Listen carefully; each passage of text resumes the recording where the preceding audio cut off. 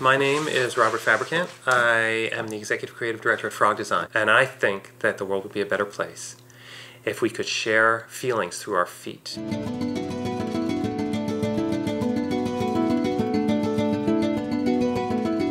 Information is moving around very quickly, and we can all see and hear things from around the world, but it's not the same as feeling them. I start to think about the feelings I have when I'm in places and what would trigger those feelings again. And I came back to my feet.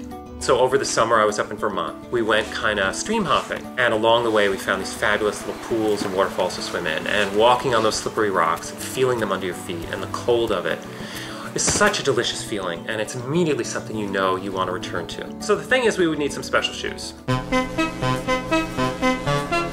Ideally, those shoes would have a way of both recording and playing back different feelings. So when you want to share that feeling with someone else, it can just bubble up out of the soles of their shoes. You're going to store up kind of a playlist of these and play them back for yourselves, or swap them and share them.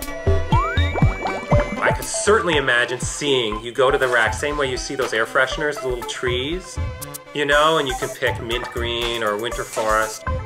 Sort of like the way you can buy a memory stick with 5 songs on it. Maybe you pull off an insert and stick it into your shoes, and it would have, you know, Arabian desert, you know, Idaho field of grass. The problem with so many of the ways that we share experience right now is that they require primary attention. If you're going to send people a video of where you are, it's a very disruptive experience. But if I was walking around, if I was going into a meeting, I could have a moment of just feeling my feet in the sand, feeling my feet in cold sand early in the morning, walking along, feeling the water trickle up to my toes. And you could just, from that, get a feeling for their moment and share that moment. Something like that. I think it would give us a much stronger sense of connection, both to where we are and where we want to be.